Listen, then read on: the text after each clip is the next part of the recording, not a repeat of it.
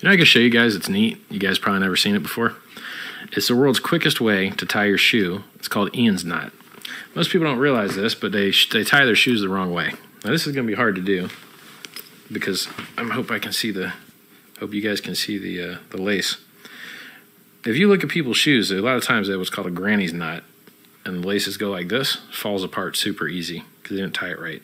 So I'm going to show you how to tie your shoes amazingly well. You can Google it. It's called an Ian's knot. It's the fastest knot in the world. Just untie your shoe, right? Start from scratch here.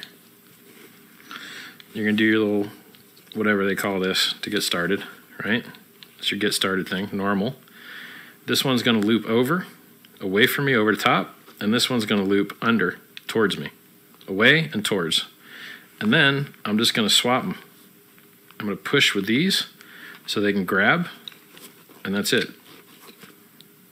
So you could literally tie your shoe like this. And it's super, super strong. Never does this tie to the side granny knot thing. And it's super, super fast. So if you're going to be tying your shoes for, say, however many years you're alive, that's not perfect. That could be better. You know, it's handy to learn one of these super cool quick knot things. Well, I don't want these to be.